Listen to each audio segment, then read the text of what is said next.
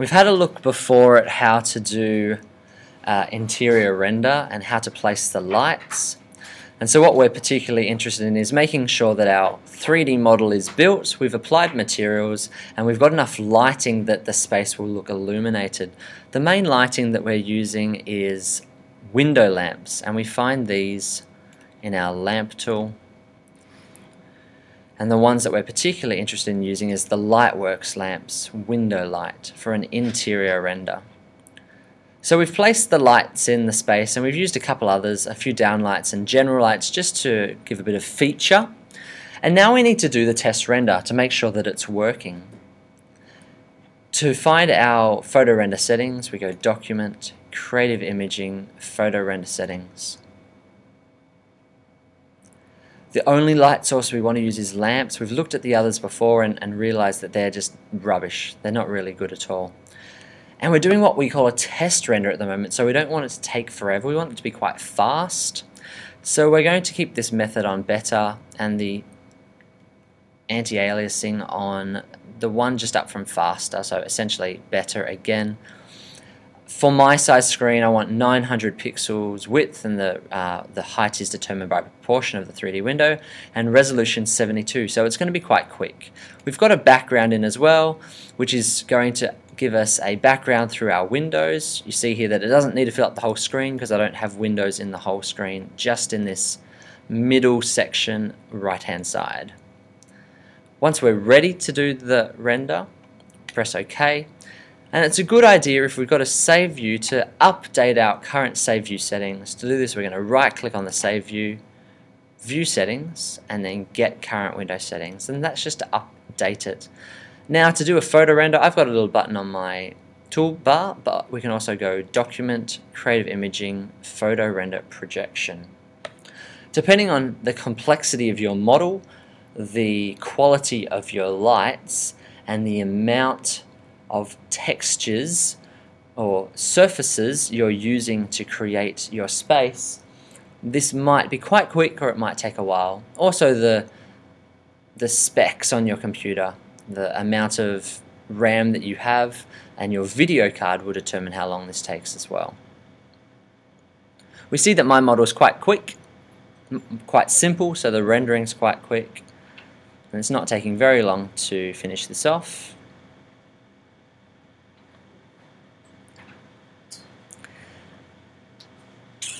And this wasn't my first attempt, but I'm seeing that the quality of the lights, the quality of the render is quite good. It looks quite realistic. The lighting is not too bright, it's not too dark. It's maybe a little bit overpowered here, and it's a very big scallop of light here, but it's dramatic, and I don't mind about that. I didn't time that render, but it didn't take very long, maybe 30 seconds or maybe a bit less.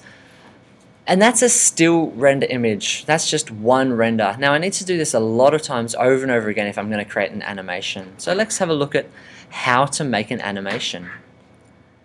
If we go to floor plan, this is what we're seeing. Because I've got all my lights, my lamps on, it's a bit messy. To create an animation in ArchiCAD, we need to place our cameras. So I'm going to select a camera, which is down the bottom of the More menu. And going into my camera settings, I need to ensure that the height of my camera, camera Z, and target Z are the same if I want to be looking horizontally along the horizon. I need to also make sure that the height of that reflects the true value of where my eye level would be in the space. So the first thing I need to do is determine what is the height of my floor. Often we'll have the height of our floor being 0 to the current story, but when we're placing cameras, we're not placing them to the current story, we're actually placing them to the project 0.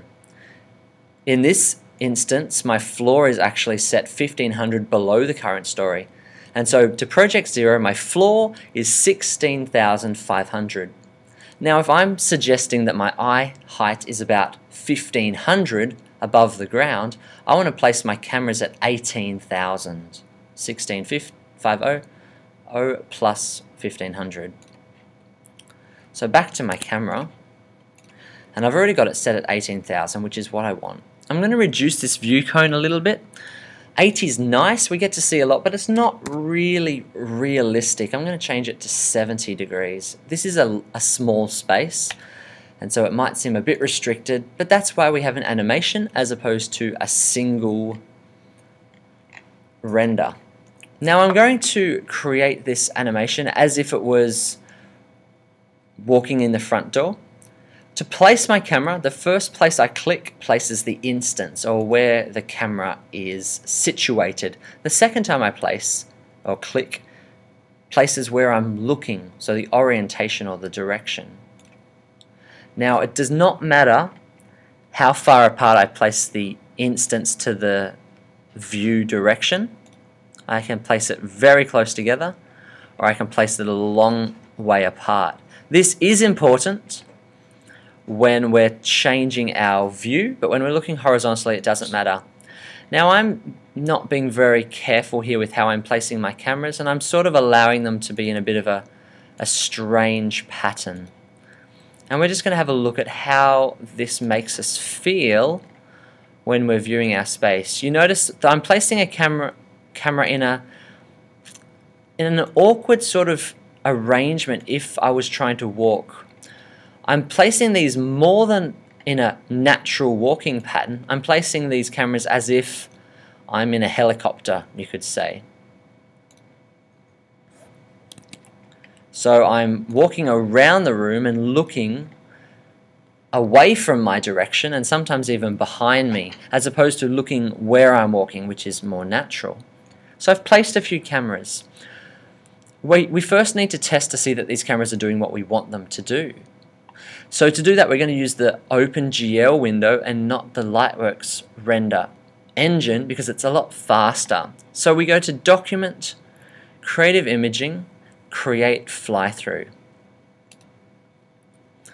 Again, I want to view this with the 3D window, not the photo rendering window.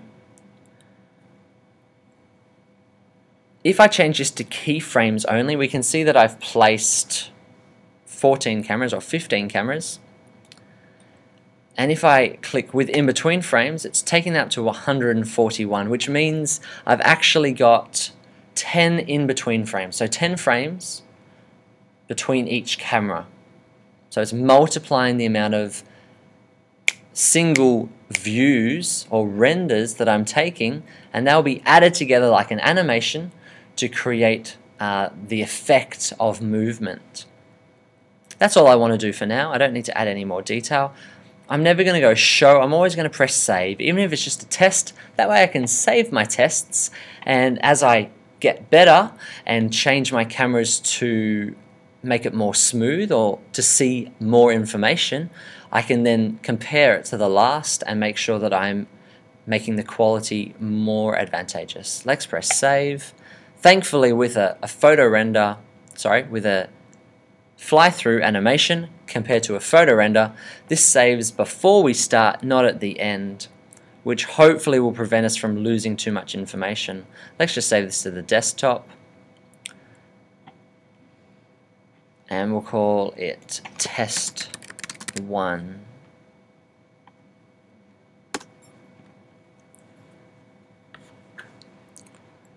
We're now watching as our computer processes this animation. So we're flying through the space frame by frame, and the computer's working it out. It's generally not a good idea to sit and watch this because you'll just hurt your eyes because the computer's working, we don't need to do anything. So this is a really good time to take a break, maybe go get a cup of coffee or tea. Just don't bring it back to your computer.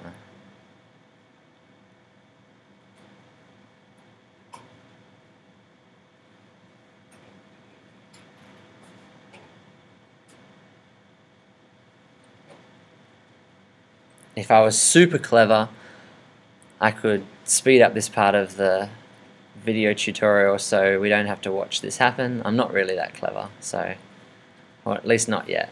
I might need a bit more practice.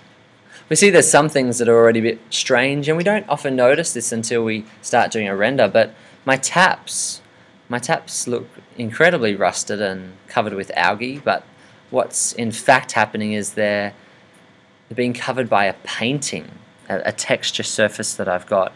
Really, I want those to be made of chrome. So that might be something that I fix before I do my next test. I have to look around the room as well and see if there's anything else that's a bit wrong, see if there's anything else that's not quite accurate. Mostly it's okay.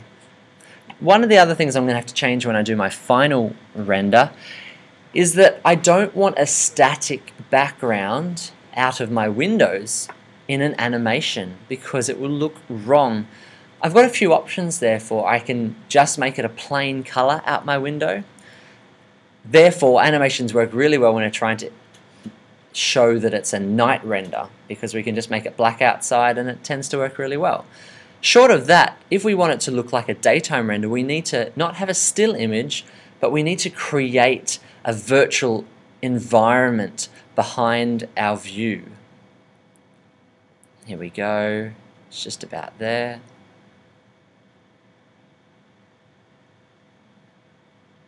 And that's the end of our animation test. So let's just jump to the desktop quickly and see what this movie looks like.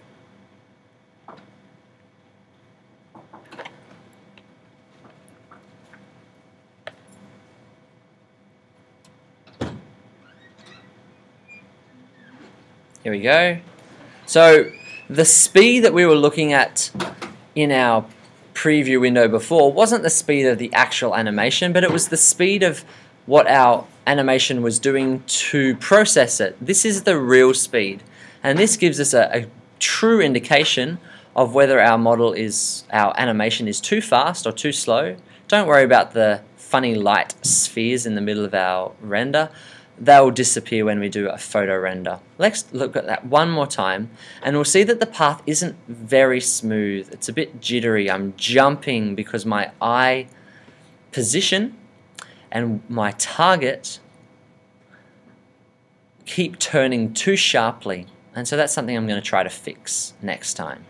Alright, so using that as a reference, let's just cancel that for a second. Using that as a reference, we're going to go back into our model, back to our floor plan, and now we can change our cameras to make this a bit smoother. But we're going to save that for the next video because I think that's enough for now.